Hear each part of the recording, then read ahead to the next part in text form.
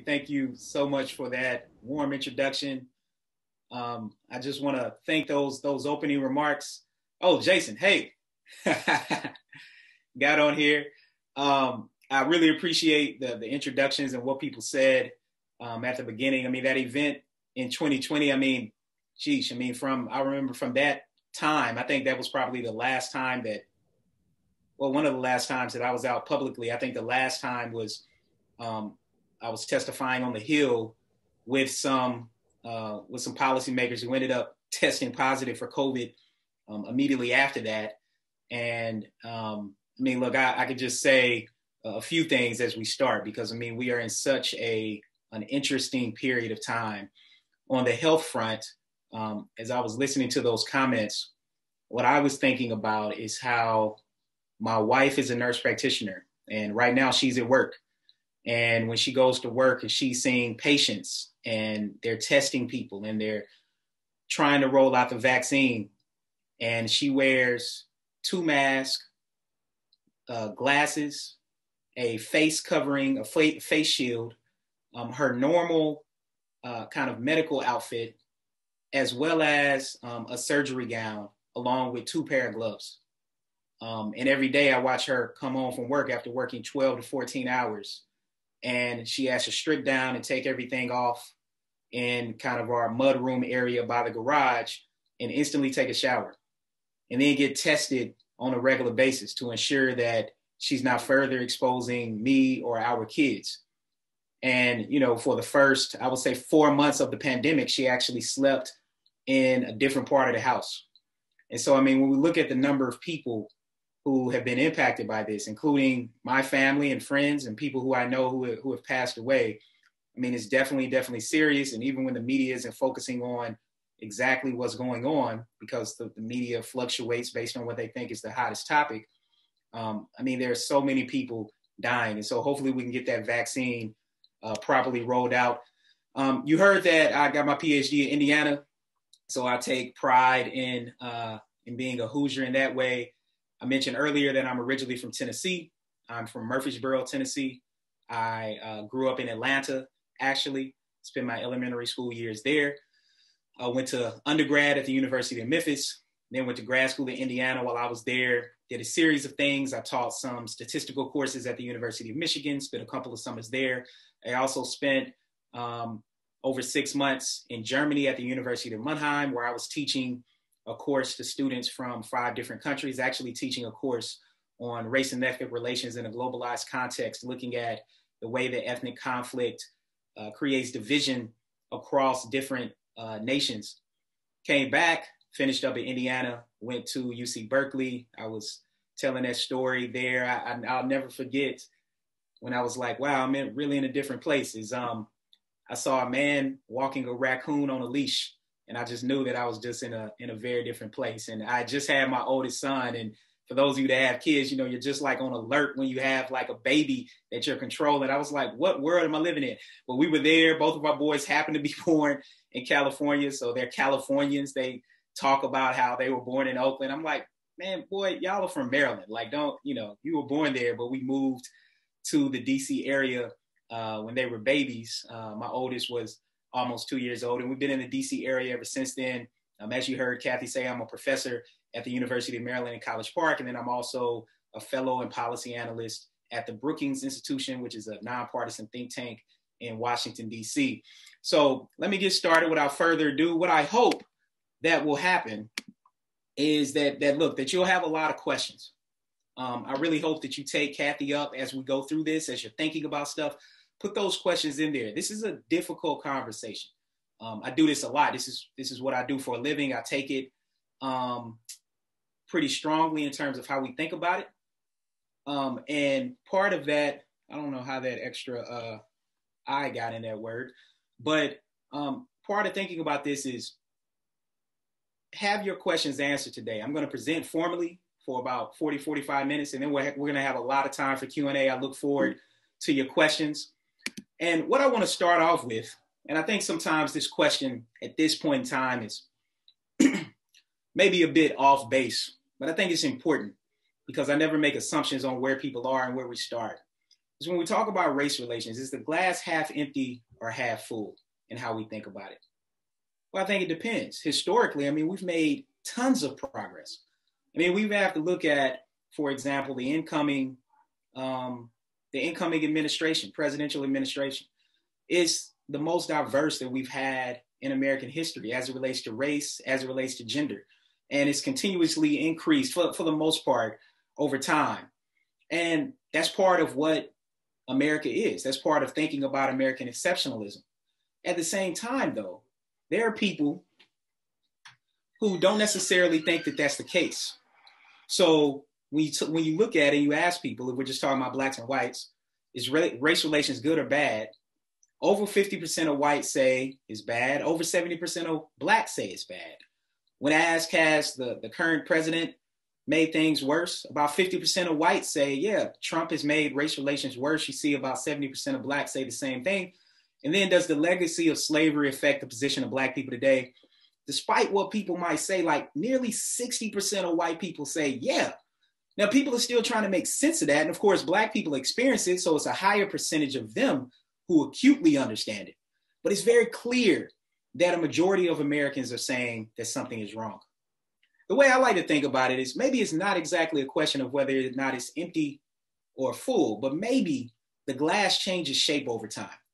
And the research that I've done over the years, some of which I'll share, I mean, I do work on a host of things. Most of my work now focuses on policing and health disparities. So you can imagine that 2020 literally collided on what I do. I also do work on voter turnout. So, I mean, 2020 was one of those years where work-wise, I felt like I was drinking out of a fire hose, but it was important to try to do this work. This is what the Capitol looked like on Wednesday. I mean, this is what it looked like. And when I look at this picture, you're probably saying, well, what is that? Is that fire? No, I kind of think it's like light with tear gas and some other stuff. But when you see the number of people who are there in that area, and I can tell you because I go to Capitol Hill often, as I mentioned earlier, testifying, meeting with policymakers, you can't even get there on a normal day. And I've even been up there during COVID times. You can't even get close to the areas where they are. So part of it, we have to ask ourselves how that happened. And obviously there'll be an investigation, but I think it's kind of clear. And, you know, you can ask me what I think as we go along. But the point of showing these images is to just highlight that about 4 years ago, this is where we were. And when we juxtapose these images, we can see some interesting things. And part of this is thinking about a simple stat that's extremely important. That in places where Donald Trump held a campaign rally at in 2016, hate crimes increased over 200%. It's just an empirical fact. Over 200% from where they were. And part of this is we could go slightly farther back and look at what happened at Mother AME Emmanuel Church in South Carolina, where Dylan Roof, a reported white supremacist, after being welcomed into this church and having Bible study with these people, he shot and killed 9 people, including people from very young ages to very old ages. And it even doesn't stop there, at least for me. You can see a little picture there at this bus stop. This is at the University of Maryland. The person on that picture is First Lieutenant Richard W. Collins III, who was graduating from Bowie State University, was going to be a paratrooper in Asia. This is him. And he was murdered, stabbed to death at the University of Maryland by Sean Urbanski, who was a University of Maryland student and was recently convicted of murder. And this is what graduation looked like because he was set to graduate 2 days later. Lieutenant Collins, I think, represented what we want America to be. He happened to be standing there at the time with 2 of his friends who were also about to graduate, happened to be a white man and an Asian woman.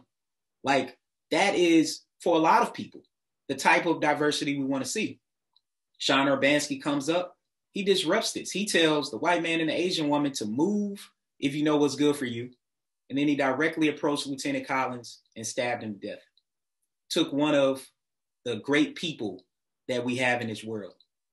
And This hits me hard because I pass this bus stop basically every day when I go to campus.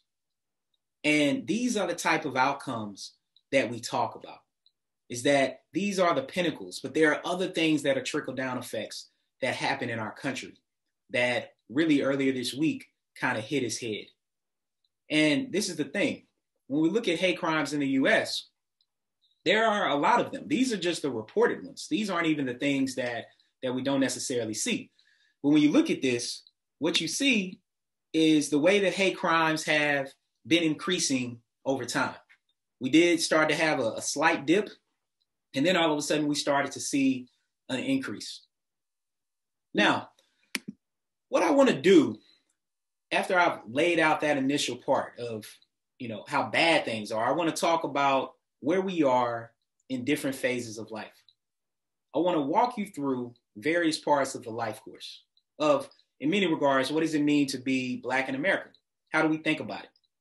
And I'll also bring in other groups making comparisons as well, but focusing on this group given what's happened over the past year. Let's start off with housing and education. Two things that we think are foundational. This is Washington, D.C. Okay?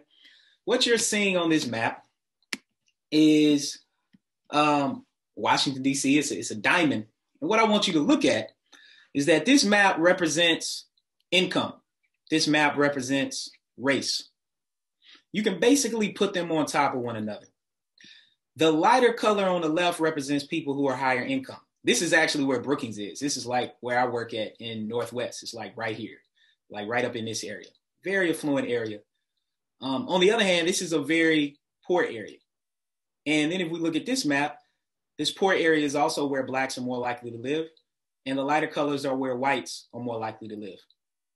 What's interesting about this is that we could take a map from 100 years ago in Washington, D.C. and basically see the same thing.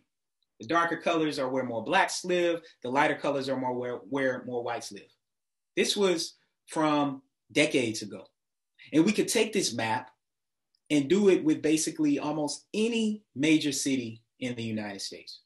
Now, this is partly because of redlining and segregation and restrictive covenants, terms that I can unpack, but you all probably know this. And part of thinking through this is that this segregation created oftentimes some Black forms of wealth that people don't oftentimes know about. I think people are starting to know a little bit about it. One of the most infamous ones is what was called Black Wall Street in Tulsa, in Greenwood, Oklahoma. This area that you're looking at is predominantly Black and affluent, had hundreds of businesses, was thriving. And then this is what happened in Tulsa when the KKK merged with law enforcement to literally drop bombs, murder, and destroy the people who live in those areas. 300 people were killed, 35 blocks destroyed. Not only was it lives destroyed, but it was also property and wealth destroyed. There are other examples too. In East St. Louis, up to 200 people were killed, 300 businesses destroyed. And I want you to focus on this because it's not only about the bodies, and that's what it should be about, but it's also about the number of businesses destroyed. That one of the narratives that we continuously hear in America is that, oh, if you work hard and you do what you're supposed to do, that you can be successful. And in some cases, that's definitely the case. But certain people and certain groups have more barriers than others. And wealth is oftentimes centralized and concentrated. And if wealth is continuously stripped from one group of people or one area, it makes it more difficult to do that. Let's go to Florida, Rosewood. This was another very affluent Black town, up to 150 deaths in 1923. Detroit, 1943, 34 killed, including 16 by police, $28 million in damages. This was the sign that was put as Black people started to integrate Detroit. And I want y'all to think about what we know about Detroit today, right? People know about the auto manufacturers and how they went away and now how it's a Black city and people don't really look at it in the same way, but we missed this part that led up to that there's a legacy here that people live through. These are tons of other examples. Might be difficult for you to see on your screen.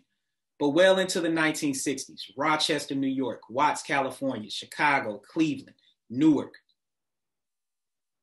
We can go back even farther to what happened pretty much as slavery was ending, that the Homestead Act was passed.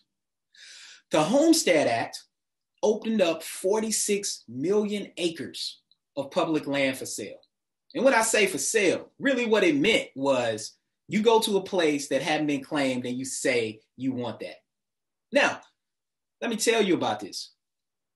The primary beneficiaries for the first 6 months were freedmen, were Black people who were former slaves, who were in desperate need of land. But before too much land was distributed, the law was repealed in June 1876, so just 10 years later. And this land ended up being given to white families over Black families. Black families were excluded.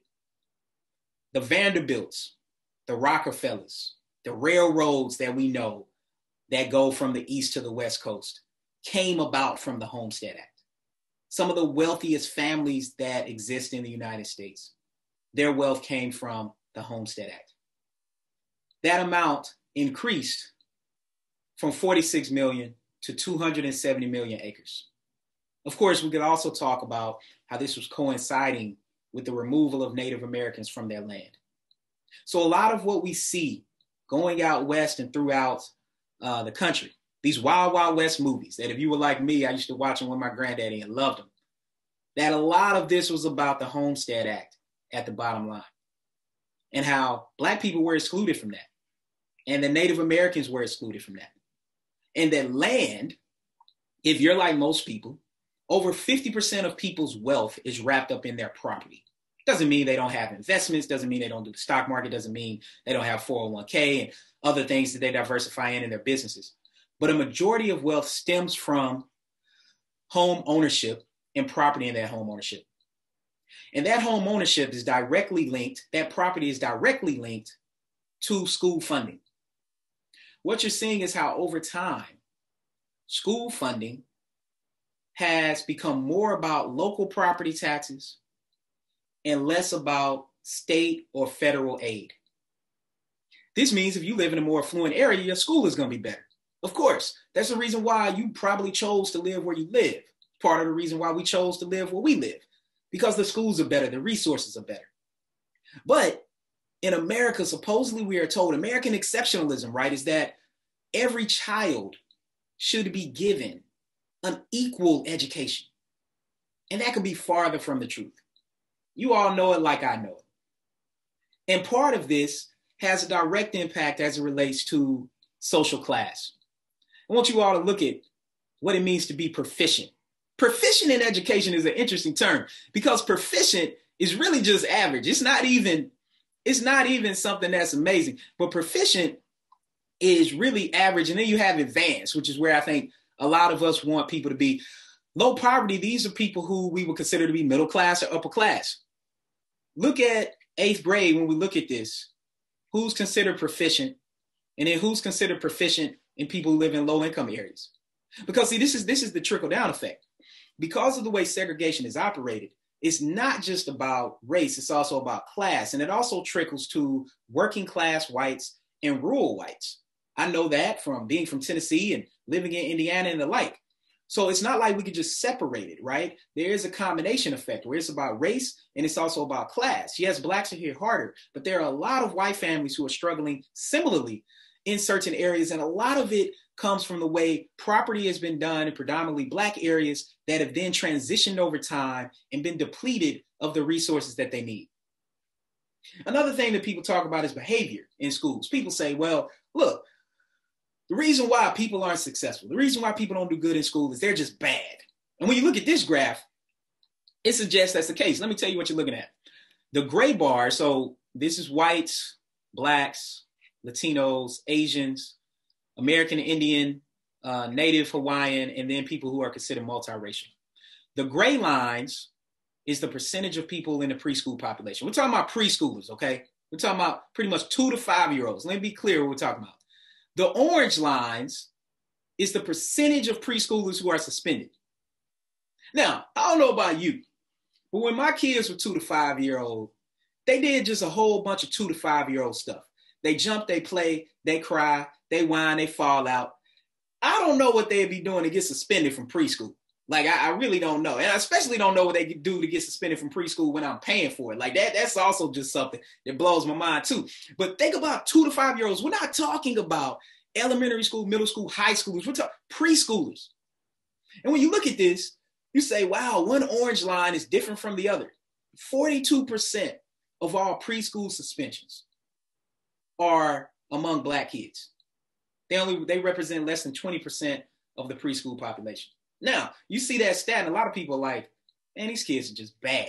I mean, and that badness comes from somewhere, their family, their bodies, or something. One thing I love about research is that it goes a lot deeper. And there was coupled with this study, was that they sent in, they gave, and I use these in the work that I'll tell you about in a little bit. They put on glasses like I have, and they put eye trackers on them. And they sent them into schools, all right, so that they could track the eyes of teachers. And then they also put in observers to observe these classrooms. What did they find? They find that whenever something happens in a classroom, teachers do two things. First, they look at boys. Has to be the boys, right? The boys are always acting up. Can't be the girls. Even though at this age, they're doing very similar things. And not only do they look at boys, they're more likely to look at Black boys.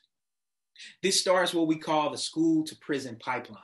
The other thing they find with the suspensions, that if you're poor and Black or either, that they're more likely to call police when something happens in schools. If you're more affluent or white, and both, they're more likely to call your parents. So these disparities we see, the observers said, look, these kids were doing the same thing. But instead, what it was about is who the teachers looked at, who they chose to get in trouble, and then who they chose to call to deal with it. These are the fundamental differences that happens. And it impacts college enrollment.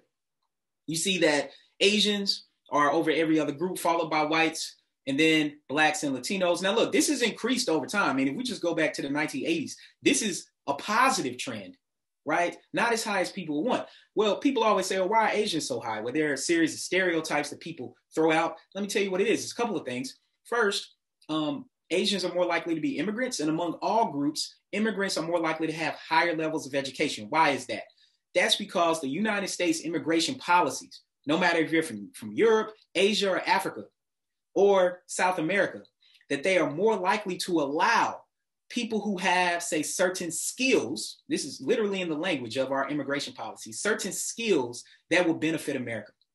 So in Asia, whether that be if you're from India or from Korea or Japan or China, you might be more likely to be able to come to the United States for education with the expectation that you're going to be here to produce something that can benefit the people in the United States. And that is the primary pattern. How do we know that? Because when we disentangle Asians who are immigrants from Asian Americans who were born in the United States, second, third generation, their education levels significantly drop off. That is not about them being Asian per se. It's about the immigration effect. The same way among Blacks, if you compare African immigrants to African Americans born in the United States, you see huge differentials in their education outcomes. Once people get to college, what do we see? Well, we see huge differentials. And when we look at 6 years out, who ends up graduating, which is kind of the blue, who ends up graduating and who doesn't. Now, again, you're probably looking at this and saying, well, what are Blacks and Latinos doing? Like, why are they so much less likely to finish? Well, if you were like me and you went to college, college is expensive. And if you're one of these parents who are preparing to send your child to college or are sending them to college now, I tell you, I mean, colleges are expensive. At the University of Maryland, this is a public school. University of Maryland has the lowest tuition in the Big Ten. If you send your child to University of Maryland, and they're, of course, required to stay on campus as a freshman, I'll tell you why in a second, this will make sense. Required to stay on campus as a freshman. you will pay about $48,000 for their tuition, their housing, their food, and all the other stuff they need. $48,000. So what does that mean? Well, if you come from an area that doesn't have as much money, and let me backtrack, because I just said that the tuition was the lowest. Well, a way to compensate for that, universities then require freshmen to live on campus, and they jack up the housing prices. So now you're on the hook for all that money, right? Which is something that I think is blasphemous, that hopefully will be changed soon. Of course, it's starting to be a lot of momentum for dealing with public education and the way it's become corporate in higher education. But part of what that impacts, and I'll bring it back later, but the punchline is that then impacts how much student loans people take out. And I'll come back to that when I get to wealth. But supposedly after college, you get a good job, right? You go work for a corporation, a company, like where you all are. And what happens when you get there? Well, it depends. Based on your degree and based on your race, impacts the likelihood of what type of job you might get. This was a study published in one of the top sociology journal called Social Forces, run out of the University of North Carolina. And what this study looked at, it's an experiment, an audit study, sent applications to employers and said, pick who you will hire. They essentially had 4 categories. All the stuff on the resumes was the same except for 2 things: the school they went to and what their race was. And what they found was if you went to an Ivy League school and you were white, you had a much higher chance of getting a job. And then if you were black and went to these Ivy League schools, it dropped off quite a bit.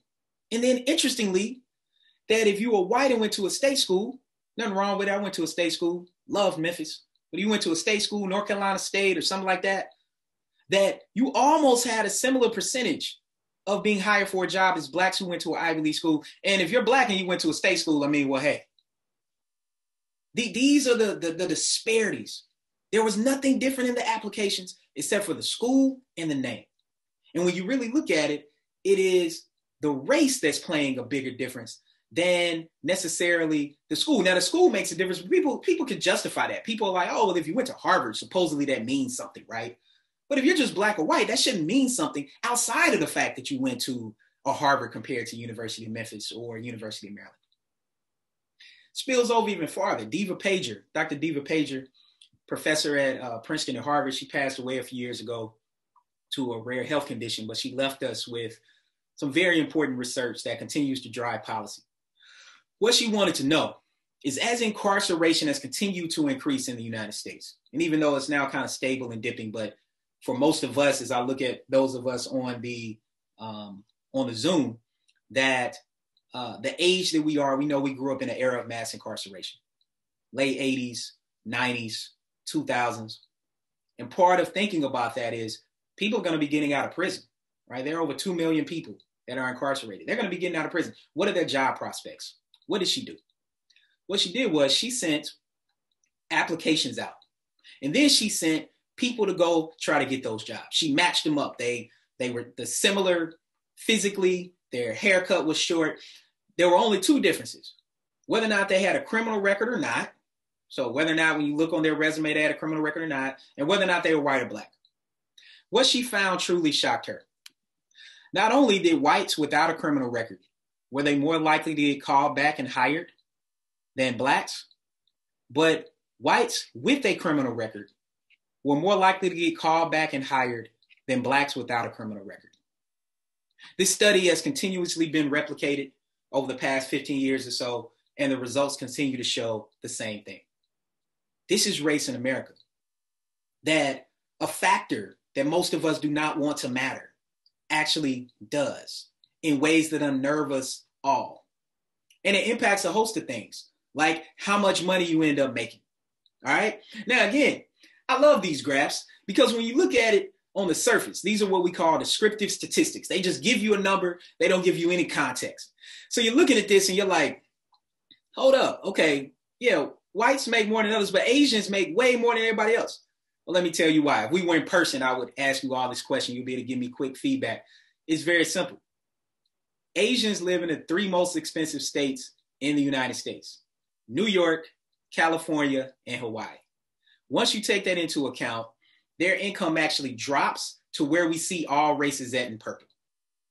So this is what I love about statistics, right? You see these numbers and people like, well, Asians can't ever say they're discriminated against. Well, look, this is not exactly how this works, right? If you don't take into account where people live, and look, I can tell you, I've lived in two of the most expensive places in the United States, and they are expensive, DC and California. And I mean, it's just indescribable how expensive these places are. So it doesn't matter if you make it $80,000 in California or DC. It doesn't feel like it. I remember living in Bloomington as a grad student. I was making like $20,000 or $30,000 a year. I was living like a champ. I had a house. I could go out to eat every chance I wanted. I could do all kind of stuff. I go to Colts games and IU games.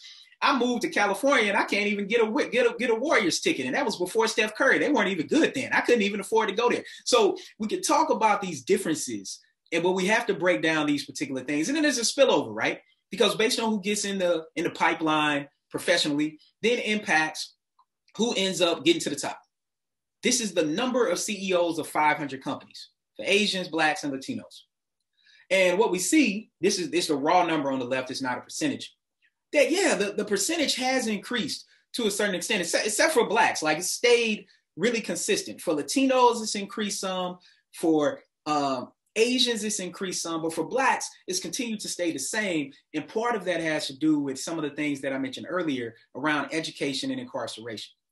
So there are basically no Black CEOs in Fortune 500 companies. Now, that's slightly changed. This was 5 years ago. But it's still only about 1%. Only about 1%.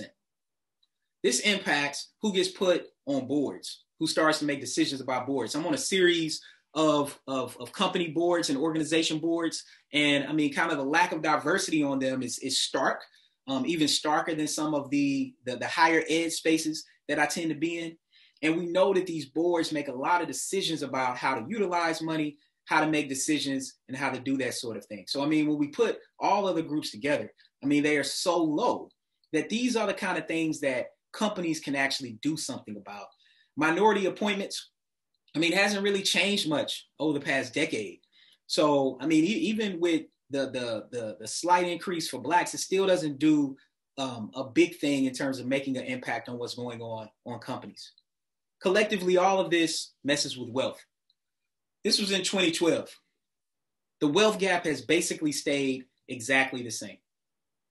Hasn't hardly changed at all. That this is the wealth gap. Does this mean that the people who have more wealth work harder? No, not necessarily. It definitely means they're probably working hard. But the people who don't have wealth are probably also working hard. And one of our assumptions is that if you don't have something, you haven't worked hard for it. And unfortunately, there are systemic barriers in place that even before someone does something racist or sexist, like those things matter too, but the system in place plays a role in where people are and what they end up having. And then if we go over time, we see that it hasn't done a lot, right? Even during the recession, when we saw that, is that still to this day, the average white family has about 10 times more wealth than the average Black family. That continues to be the case today. Now, part of this, as I talked about, where you live, where you go to school, and then the type of job you get, leads to Blacks taking out more money in student debt. They just have a much higher percentage that they have to take out for student loans. So even if they get into a great school, and I can use myself as an example, one of the reasons I ended up in Memphis was I played sports in high school. I played baseball and football, and I love sports. And, you know, and I was also a smart kid. So I was in AP courses and all that kind of stuff. And my school was competitive, large high school. I graduated with 2,400 people. You know, I had a series of choices. And I got hurt playing sports, tore my knee up. So I was like, all right, how's this gonna work? And, you know, I got some weird offers athletically. So I was like, all right, I'm just gonna do this academic thing. So I got scholarships to Memphis, UT Knoxville. But the place I really wanted to go was Morehouse College in Atlanta, which is a college primarily for Black men. And I got in and I even got some money. But the gap between the amount of money I got and what the loans I would have had to take, it was like a $30,000 gap. I didn't think that was a smart move, so I went to Memphis. But some other people would have chosen to do that because they felt like the upside was there. But then the impact that's going to have on them long term is quite profound. All right. Now, part of thinking through this is making the connection that I said earlier about the history and the legacy of slavery and land. One thing that you all may or may not know, you probably heard it, 40 acres and a mule. What does that mean? Well, once slavery was ended, General Sherman made a mandate and he said, look, we need to correct what happened with slavery right now. So what he did was he instituted an article, a piece of legislation that said every freed family will get 40 acres and a mule. That is to atone for slavery. Okay. Now that made a lot of sense. Well, let me tell you what happened. After Abraham Lincoln was assassinated, that legislation was reversed.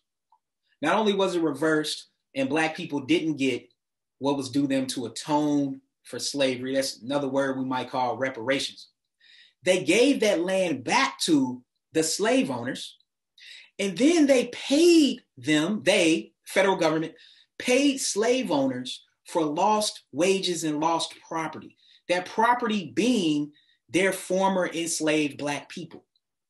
And still to this day, in an area in Maryland, in Prince George's County, which is the most affluent Black county in the United States, there's a house that sits in the middle of one of the most affluent neighborhoods. And that house is the house of the slave owners that is still there. And they have been able to make money off of that land multiple times over. Well, now the same land where Black people were in the fields, they are now being sold plots of land, a half an acre of land, a quarter acre of land from the same family that used to own people who look like them. That is the legacy of how we think about slavery. But let's go up north, because people always some kind of way think that New York or the North is kind of different. It's not. If you look at this, this is an what's called an African burial ground. It's in New York City by Wall Street. It's actually under federal buildings that houses the FBI, the CIA. Let me tell you what happened here. When these buildings were being built some decades ago, and if you know anything about building land and property, you know the land has to perk, right? They have to make sure they can build and they can do all that. And since these were government buildings, they were going deep into the ground to try to protect them from, all sorts of threats that could happen. And they were like, wow, this land is like really, really fertile. This is like strange. They did an excavation and they found about 20,000 skeletons from African slaves who were brought over on slave ships to Wall Street in New York. That was one of the docking stations. So underneath these buildings is this African burial ground where Black bodies were buried as they were coming off of that. Let's fast forward even more. Because a lot of people say, well, look, my family wasn't here then, or that doesn't apply to me. That was so long ago. Ira Katznelson, who you see on the top left, he wrote a classic book called When Affirmative Action Was White. And what he talked about was that how after the stock market crash of 1929, after World War II, part of what Roosevelt did, you see him on the bottom left, I think he's, one of the best presidents that the United States has ever had. He's one of the reasons why we have term limits. He served for about 4 terms. If you haven't been to his memorial in DC, you should definitely go. But what he's doing right there, he's signing the New Deal, which is one of the best legislations that ever could have came for the United States. What this New Deal did, because we have to think about this, unemployment, as bad as unemployment was in 2020, as bad as it was in, say, 2009, unemployment was double that mark in the early 1930s. Franklin Roosevelt took evasive action and he signed the New Deal. The New Deal had 2 main components. It had Social Security and it had the GI Bill. Both of these legislations that we still use today single-handedly catapulted what we know to be the middle class now. The middle class was created. It wasn't that people started working harder or started doing something different. It was that the government provided resources which is part of what the government's supposed to be, right? We pay taxes, and then when something happens, some things are supposed to be catapulted to help families get up and move on. The New Deal policies, Social Security, I think most of you know about that. Social Security did a few other things, though, besides give people retirement. Social Security set minimum wages. Social Security set work hours. This is where we got the 40-hour work week from. They were like, we need to figure out a way how people aren't working like crazy. They can still spend time with their family. And look, if you're like me, look, I mean, I'm working 60, 80 hours a week, sometimes more depending on what's going on, but I have flexibility on where I can do that. But for people then, they were going to factories, they were working in different places. Social Security, great policy. When Franklin Roosevelt signed this, though, he made a deal. And he made a deal with some racist politicians. That deal was to exclude 2 occupations from Social Security funding. That was domestic work and farm work. Why is that significant? That's significant because those were still 2 of the only jobs that Black people could really get, even a few decades after slavery, as we were now in Jim Crow.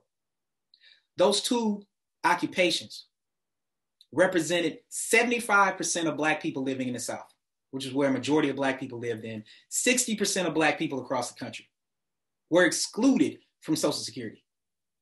So my great-grandmother was not included in Social Security, right? For some of you on here, your great-grandmother was. Let's go to the GI Bill. The GI Bill, which still to this day is still one of the largest federal government initiatives in American history and should be. People go to war and fight for our ability to engage in what 4-star Marine General John Allen, who's the president of Brookings, always says, the democratic experiment. He says that because he's like, look, we still haven't actualized the true goals and meaning that was in the Constitution, but we're moving there, right? And we have to keep moving in that direction. The GI Bill did that. I come from a strong military and law enforcement family. My grandfather served in 2 wars, Purple Heart, Bronze Star. He was a drill sergeant, served over 20 years in the Army. My mother was admitted to West Point in the late 1970s as a Black woman. I mean, that legacy is pretty insane. My great uncle was the first Black chief of police of my hometown. And then from there, I had another uncle who became a police officer. His son, who was my cousin, became a police officer, and others.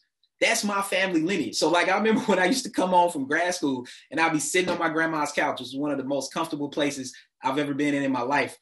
And my family would say, boy, you still in school? Like, it was like a thing. Like, why are you still in school? Why aren't you like, you know, why didn't you enlist, or why didn't you go to the police academy? That's my legacy. Why is that important? That's important. And then, of course, not only my grandparents, but my great-grandparents, so forth and so on, have served our country. In fact, one weird stat that I continue to be baffled by, Black people actually enroll in the military at a higher percentage than whites do. But for some reason, that never carries over. That some type of way there's a narrative that certain groups are anti-American, when that could be farther from the truth when you serve your country in the purest way. The GI Bill, when people came back from World War II, the GI Bill was put in place because we still had a draft. I want you to think about this. 8 out of 10 men, this means essentially 80% of families based on the way we think traditionally back then. 8 out of 10 men were drafted to go to war, received GI Bill funding, or supposedly did. GI Bill did a few things. They could use grants to go to college, didn't have to pay for college. They could use grants to put down on homes. They could use grants to start up a business, or they could use a grant to send their kids to college. And early on, they could do all of those things at once. Why is that important? Well, because white soldiers and Black soldiers were fighting side by side in the war, but when they came back, white soldiers were given their due and given their GI Bill money, and Black soldiers were not. These 2 policies single-handedly construct the middle class that we see today. Because a majority of people who got a home equity line of credit to go to college that their parents took out, or grew up in a house when they were growing up, those things were not afforded to Black families in the same way. They were excluded. They did what they were supposed to do. They went to work or they went to war, and they were excluded from these opportunities. And so the middle class was created, but it excluded Black people. And for some reason, we have this amnesia as if government programs did not create the neighborhoods that we see today. There are other things that also just impacted in discrimination ways. Like Black sounding names are 50% less likely to get jobs than white sounding names. My college roommate, his name is Markeith Jones. He's from St. Louis. He's now a corporate executive at a large banking company. And he never uses the MAR in his name. When he was starting out, he was a corporate loan officer. And he said that when he put the MAR on his name and then he removed it, he would notice a drastic change in how many calls he got, because people are looking at the list, deciding who to call. They would not call him until he put Keith Jones, and it started to impact what was going on. When it comes to mortgage loans, Blacks in the highest income bracket compared to whites in the highest income bracket got denied for mortgage loans about 3 times as much. And then, of course, we know in public spaces, there have been a series of things that have happened over the past couple of years with video evidence that we've been able to capture, forms of discrimination that have occurred, and the sort of things that happen every single day. I want to quickly talk about a couple things, then I'll end. We also know this transcends to health, where the infant mortality rate for Black women is significantly higher for other groups. People say, what is that? Like, again, it goes to, well, it has to be something about them and their bodies. No, Serena Williams and Beyonce have reported similar incidents. It's called benign neglect. It's called discrimination. It's a pain threshold. Serena Williams, who no one can say isn't one of the most fit people in the world, probably ever. Beyonce either. Both of them report almost dying while giving birth because they said they were in pain and people did not pay attention to them. This is a study, just quickly, I'll tell you, you have the light gray, which is white, the dark grays, which are Black, that they asked people, they said, a person is in pain and they report their pain being an 8 on a scale from 1 to 10 or something like that. How much pain medication would you give them? They asked different groups. They asked college students, they asked doctors, they asked police officers, they asked the general public. For every single group, people were less likely to give pain medication to Blacks compared to whites. And I want y'all to think about this because recently you probably heard about this story of a Black woman who went viral and then died in the hospital filming herself on Facebook Live saying that she was in pain and the doctors would not give her pain medication. She was a physician herself. These are the types of things that happen when you're Black in America. We can try to act like they don't happen, but they do. So what do we do about this? Well, I've developed a racial equity framework that you all and the work you're doing at your company is laudable. I mean, it is something that everyone should be doing. All companies should be doing. I praise you all for doing it. I appreciate the opportunity to be part of the process. I know this is part of a broader process, and your company, your employees, your clients will be better for it. And so it's great. It's difficult conversations, but it's so important. Part of what we just did, you all became what I call racial equity learners. You're educating yourself about the historical legacy of structural and then interpersonal racism. They're different, but they're linked. Interpersonal is what people do to one another. Structural and systemic racism are things that are happening because of historical policies that have been put in place that have never been properly corrected. So what's your next step? Well, to become a racial equity advocate and a racial equity broker. You all are already becoming racial equity brokers as a company because you're looking at your policies and your practices to allow for accountability, objective evaluation, and transparency. What does it mean to be a racial equity advocate? Well, it means holding friends, family, and coworkers accountable for what they say, think, and do about racism. Some of the work that I do at the Lab for Applied Social Science Research, where I'm the director, we developed an innovative virtual reality decision-making program. We put police officers through a series of trainings, and we give them what are called implicit association tests. These are tests that gauge their implicit biases. You have implicit bias you may not know you have or don't want to admit, versus explicit bias. And what we found, honestly, it truly shocked me how extreme it was. We gave them a test about who they associate weapons with more, Blacks or whites. And we found that police officers are much more likely to associate weapons with Black people than they are with white people. And part of this means this is who they view as a threat, right? That blackness becomes weaponized. That even when a black person doesn't have a weapon, it might be perceived that they do. What's key about this graph I'll show you? This graph is from a very diverse group of police officers. We work with police departments across the country. This isn't just white officers or just white male officers. All officers, regardless of race, fall into these categories. While blacks are slightly less likely to hold the same biases, they still do though. And we have to get past the narrative that some kind of way it's just white people or white men doing this, because it's a socialization thing. One of the best examples I can give you is a study that looked at stop and frisk. What they did was quickly, it was about 700,000 stops. This was the percentage of stops by race. Half of the stops were black, a third were Latino, 10% were white. 56% of these stops involved frisking. Only 2% of these stops led to discovery of contraband, a previous criminal record, or a person being on parole. 6% resulted in arrest, mostly for resisting arrest. But look at the number of times force was used. Over 75,000 times force was used on blacks. Over 50,000 times force was used on Latinos. It suggests that there is something going on there that's a problem. And this is the crutch of it when it comes to policing. All the stuff that happens with policing, this is the bottom line. The top graph, the top bar, is the percentage of the US population. This is all people killed by police, okay? Black people are disproportionately more likely to be killed by police. A lot of people say, oh, well, that's because black people are always doing something, right? They're just more likely to be criminals. Even statistically, if it's still a very low percentage, like in any given year, a white person or a black person have only about 4% are arrested or stopped for something. But that still doesn't mean, and hold on, let me rephrase that. Only about 4% are arrested for certain types of violent crimes. Let me be more specific. But when we see this, all people killed by police. And then when we look at people killed by police when they're not attacking, and this is also when they don't have a weapon, we would expect this dark blue to decrease. Because if police report that the person is not attacking and does not have a weapon, why did they end up being killed? We would expect this 31% to get smaller, not bigger. It suggests that it's not about what they're doing and it's about what they look like. And we have to be willing to admit that.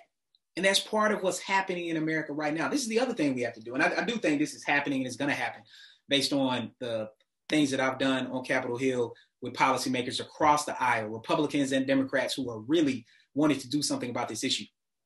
Only 40% of police departments report to the federal government and the FBI about their use of force. Only 40%. We know how many people get killed by jellyfish every year, but we don't know how many people are killed by the police. That should unnerve us all, particularly when we look at, even though whites are less likely than their percentage in the population to be killed by police, they are still being killed by police at very high rates. So we have to be clear about that. Some of the things we've done, we developed an innovative virtual reality decision-making program. I'll kind of skip over this, but I'll just show you.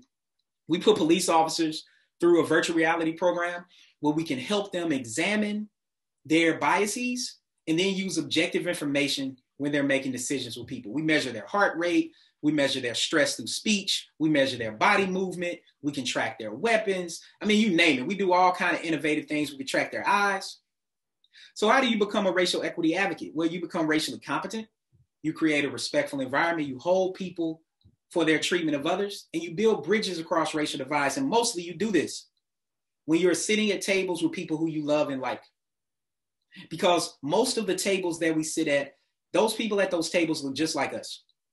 And if I'm sitting at a table or I'm with, say, my male friends, and one of them says something sexist and I never speak up or speak out because women aren't there, then as my grandfather taught me, he learned this in the military, our silence is our acceptance. You can't be silent when someone says something because kids are watching, other people are observing, and then they think you're consenting to it. So when someone says something that's racist or bigoted, you can say, yeah, I don't really agree with that. I don't really think that's right. Or, you know, I actually think, you know, research shows something different there. Or if you're like me and you're watching a game in a normal non-COVID year with family, somebody says something, I'm like, look, Uncle Junior, I don't even agree with you on that. I'm not even going to get into you about that. We can talk about this later. I just want to go on record to everybody here that I don't think that's true and I don't agree with it. When I'm not going to argue with you, I'm trying to watch the game. I'm trying to see the Cowboys lose again, but I'm just trying to sit up here and watch the game, and we're not going to talk about that. Part of that means to create brave spaces. We have to be brave at work, at home. Be brave. Stand up for the world that you want your kids to grow up in. And then when it comes to being a broker, you have to have a clearly defined mission. You have to have clearly defined competencies and outcomes. And you have to be strategic and proactive in how you do it. And you have to assess impact, employee attrition, workforce satisfaction, climate. You don't do this when something has happened. You just do it just as part of your everyday evaluation, because you want to know why people are coming and leaving. You want to know what's happening. You want to know how you can retain people, how you can create a world-class occupation. So I want to ask you, how do you plan to be a racial equity advocate? What are you going to do? Some of the things that's been done, David Rubenstein, who most people know the name, I happen to hold one of the fellowships that he has at Brookings. He set it up in place to aim to create people doing work that is really innovative. Other examples, Georgetown as a university. There are others that are now following. If you didn't know, Georgetown, the reason how Georgetown became Georgetown, similar to how Princeton became Princeton, because Princeton has now done this, they sold a large group of slaves to create their endowment. That's how a lot of these universities became what they are. They sold 272 people in 1838. Georgetown was about to close. That's how they created their endowment. Students at the university, what they did was they said, we're going to pay a fee of $27.20 every semester.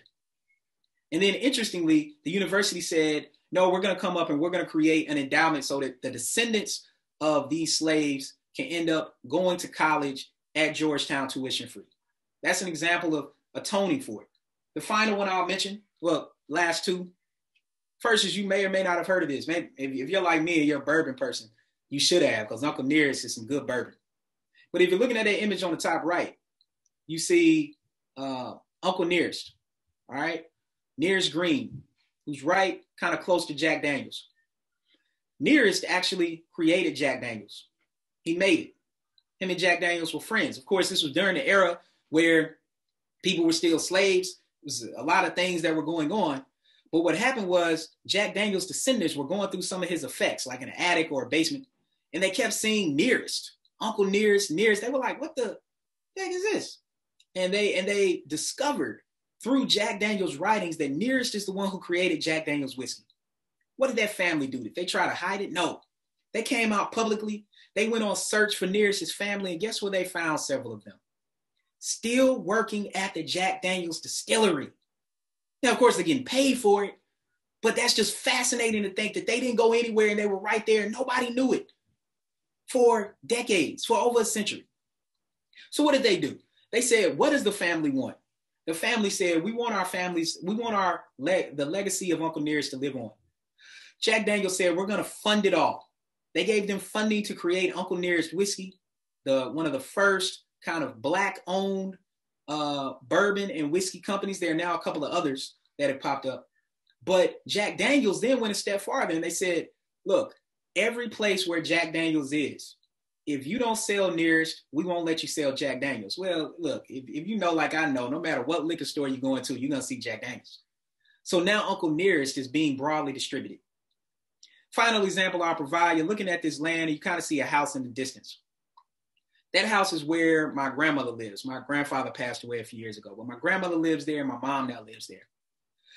That land that you're looking at is Indian burial ground land. Out beyond those trees are some Indian hills where there were battles between European colonizers and American Indians. And this land was the land that my great-grandmother's family was on. That land then became land of a prominent family in my hometown. My great-grandmother, similar to what a lot of Black or Native American women would do, she then became the housekeeper and maid for that family on that land where her family once was. And as she got older, and then as the person who owned the land, the main person, passed away, his children who were raised by my great grandmother said, you know what, we want to atone for a lot of this. And they gave my great grandmother 13 acres of land. That is the only reason why my grandmother and my grandfather have a house to this day. These are the sort of things that we talk about, is that what are we going to do to deal with racism in America? So look, I know I've covered a lot. I look forward to your questions. I wanted to be comprehensive. I wanted to give you a lot of information. I know I was moving fast and covered a lot of information, but I look forward to the discussion, and I look forward to, depending on how many questions we have, trying to do rapid fire and get through all of them. Okay, excellent. Thanks so much, Dr. Ray. I do have some questions that are coming in. So one is, how can we manage a situation when we have an associate who has issues with other individuals from minority groups? What's the best way to approach that situation?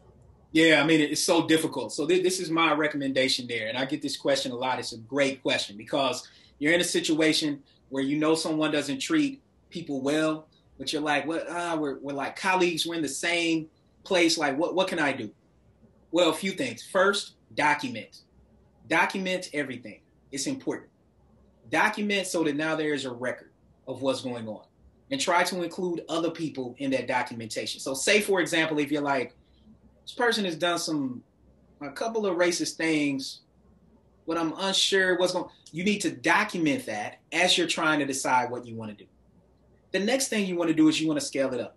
Whoever your supervisor is, whoever is over you, you want to ensure that they are on this email. And sometimes it could be, hey, I saw this incident. This is what I saw. This is what I heard. I'm sending this information to you. Those supervisors, based on what we know about equal opportunity and equal protection laws and discrimination laws, they should be able to do something about that. And I think at that point, there probably needs to be a mediation to try to deal with that. Because this is the thing. Oftentimes, people engage in acts. There are different terms we call them, like microaggressions, for example.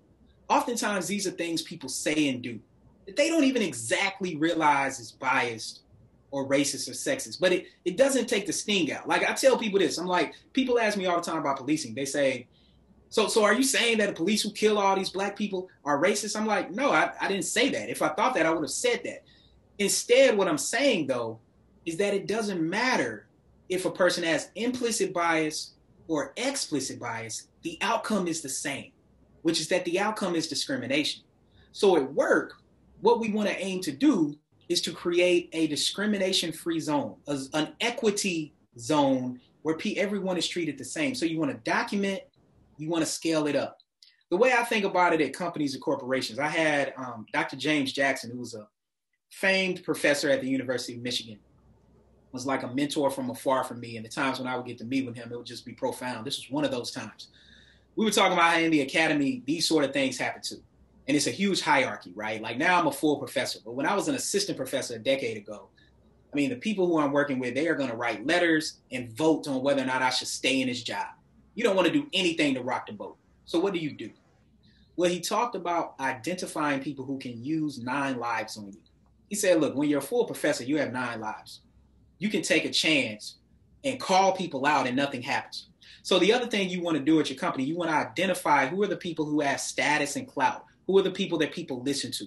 Who are the people who can speak up and speak out for you?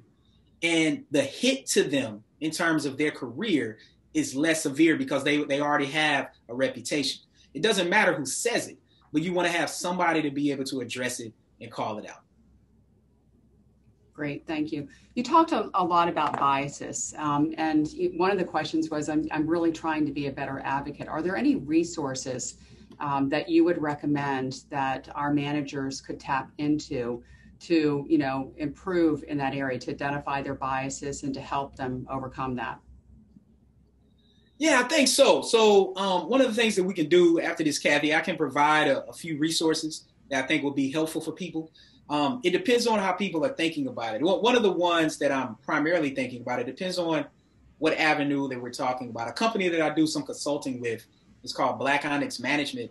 They're pretty phenomenal at this with companies.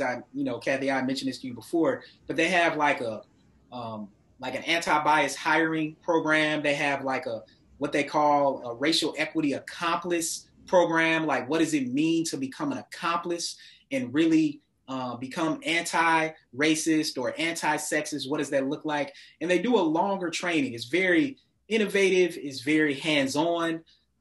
It's less people talking at you, which is what I did today. And it's really more interactive. So yeah, we can definitely talk about those things. I mean, I think there are also a series of books that get people scaled up depending on what you want to look at. I could also provide some resources there if you like to read or you like to listen to audiobooks, things that'll just kind of go even more in depth to some of the things that we've talked about today. Great, thanks. All right, another question. How do you respond when people ask you? You've been able to overcome, your background. You've been successful. Why can't others seem to do the same? Yeah, great question. I love this question. It's because it makes me go introspective, which is what I don't like to do I'm a researcher, right? So I approach things very objectively. I'm like, this isn't about me. This is about other stuff. But I have this conversation often with my best friend from high school. I was best man at his wedding. He was in my wedding. We played football together. He's a fireman. Family's great. I mean, we're very, very close. He just happens to be white. And we have these conversations all the time. And he's like, Ray, he said, I'm trying to figure this out. He said, I look at you. He said, I look at a couple of our other friends. Like we have another friend who served like 3 to 4 tours in Iraq. He now owns his own business. We have another friend who's a radiologist. He said, look at you all. You're all successful. He said, so why can't everybody do that? And I said, well, I think about it this way. I'll mention the 3 people that I mentioned and just highlight a couple of things. The radiologist, the story that I told about what happened to Serena Williams and Beyonce when they were giving birth is the same story that happened to my friend who's the radiologist, who's the chief radiologist at one of the top medical schools in the top medical programs in the United States and in the world. His wife almost bled out after giving birth because they didn't think she was in pain that she said she was, and they didn't come to her aid. He had to scrub in after his baby was just born to save his wife's life. Those are the kind of outcomes that we talk about. It didn't matter this dude was the chief of radiology at this hospital. To some of the people taking care of his wife, they just saw her as a Black woman who didn't deserve the same care. I'll go to myself. Yeah, I've overcame a lot. Look, I come from a single parent household. I've never seen my biological father before. My mom is an amazing person. She chose to get out of the military to raise me. And throughout our lifetime, we moved 14 times by my 18th birthday. And my schools were kind of constant. It's one of the reasons why I liked education. I mean, she tried to put me around role models and other things. But you know where my issue was? One of my issues, despite being the great nephew of the first Black chief of my hometown, I realized that when I turned 40, that I had been stopped by the police more times than my age. I don't have a criminal record. I have a PhD. Those things really shouldn't even matter in the grand scheme.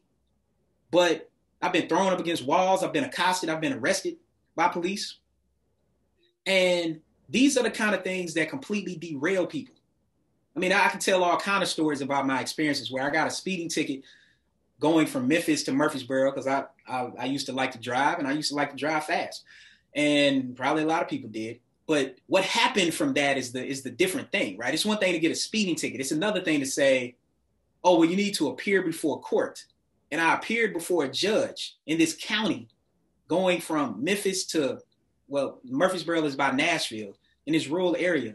And I appeared before a judge who didn't even have a law degree, who told me that, I went in a suit. I was all professional. I was confused on why I was even there for a speeding ticket. They tried to lock me up for a speeding ticket in this county. Could have completely derailed me.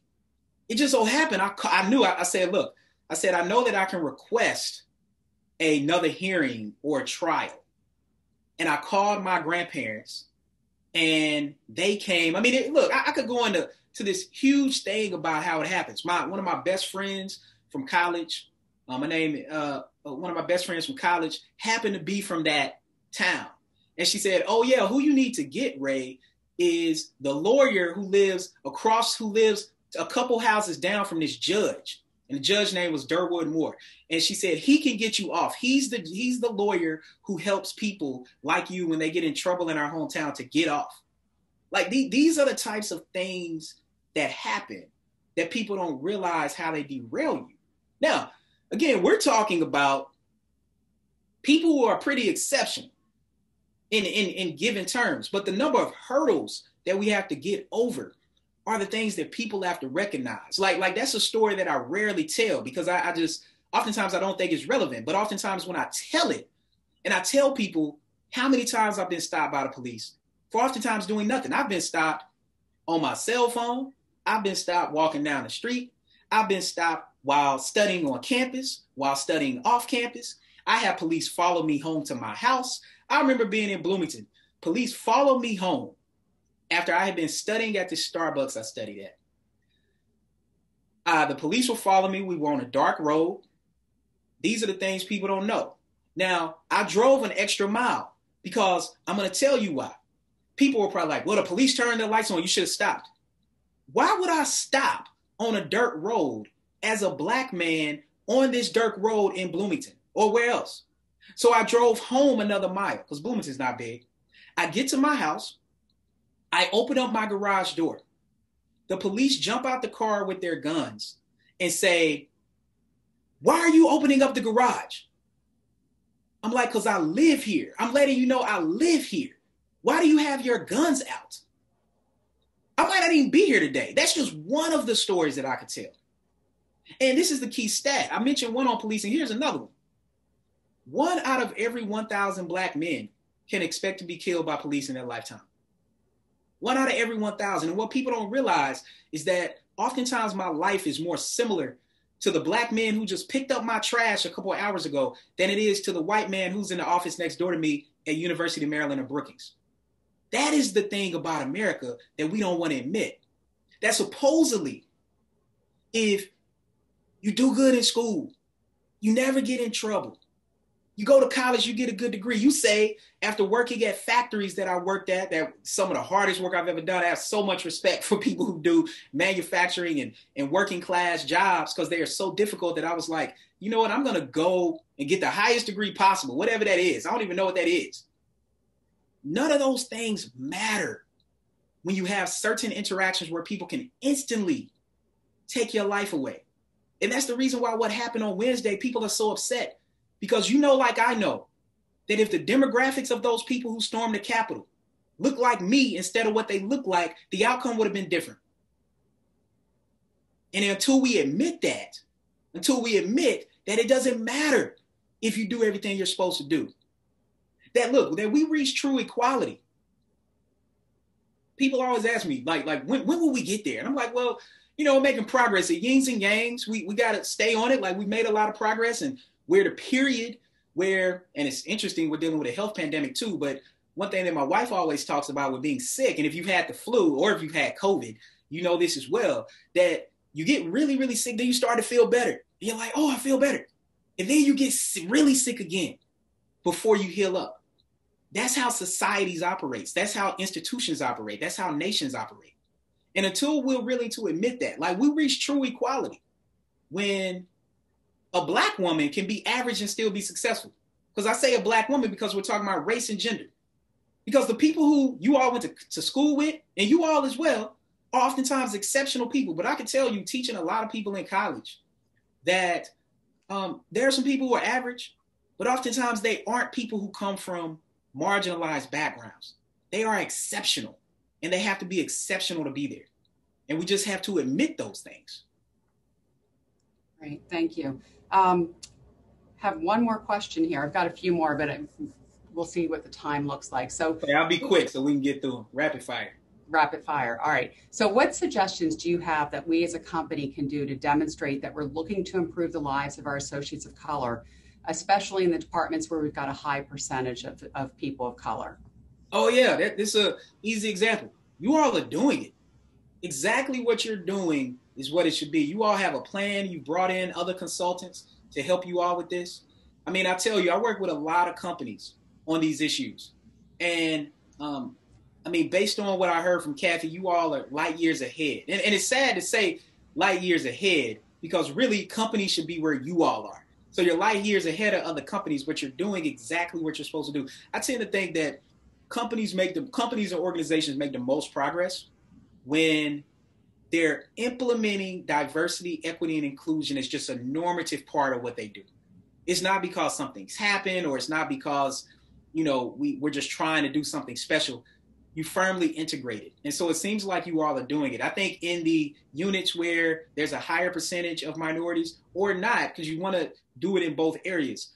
Again, you want to do some interviews, you want to do some surveys. I tend to think a bi-yearly survey can be short. Like, and Kathy, this is something, we could talk about depending on what the consultants provide you all. They might be doing this as well, but it's a short kind of survey that asks people about their interactions. And really what you hope is that normally nothing pops out. Like, most people are going to answer these questions and say, these are silly questions, everything is fine. That's what you want. But when you start to see a pattern of something happening, you need to address it. And I tend to think that climate surveys is one of the best ways to do that. Great, thanks. One more question, and then we're going to wrap up here. So the Justice Department is currently seeking to pare back civil rights protections for minorities by stopping enforcement of protections against discriminatory practices that have a disparate impact on protected groups. So how do you think this will impact future hiring practices? Yeah, so I'll say it in two parts. First, I wouldn't even say that they have been doing that. I mean, that they are doing that now. I would say they've been doing it. And they've particularly been doing it strongly over the past 4 years. So I know in 2020, a lot of things came out publicly around not having bias trainings and, removing anti-discrimination policies, that sort of thing. But that's been existing for 4 years. I do a lot of work with the Department of Homeland Security. I do a lot of work with other entities in the government, and it's been that way for the past 4 years. With that being said, the new administration and Justice Garland, who is going to be over the Department of Justice, they're going to have a lot of work to do. What I expect Biden to do on day one is he's going to have a series of day one executive orders that is going to put back in place these equal opportunity protections that we think are extremely important, because without them, we wouldn't have, I think, the racial progress that we've had over the past half century or so. So a lot of that has already been going on. It's done a lot of damage, like well beyond what people know. Like, I used to go in and do bias trainings with the military and with the Department of Homeland Security. Those things have been scratched over the past 4 years. So that means all the new people who came in have not went through these trainings on how to be equitable. I think they're going to institute a lot of that, and it'll take a little while to get back on course. But, I think that it will happen quicker than people think. Great, thank you. Dr. Ray, I really want to thank you for such an energetic and informative discussion. I can speak for myself, but I'm sure for everyone else who was attending today that I've certainly learned a great deal from you. It was highly impactful. As we talked about earlier, it's aligned very much with our strategy of diversity, equity, inclusion. But I think more importantly, it really is aligned with our core values. Our values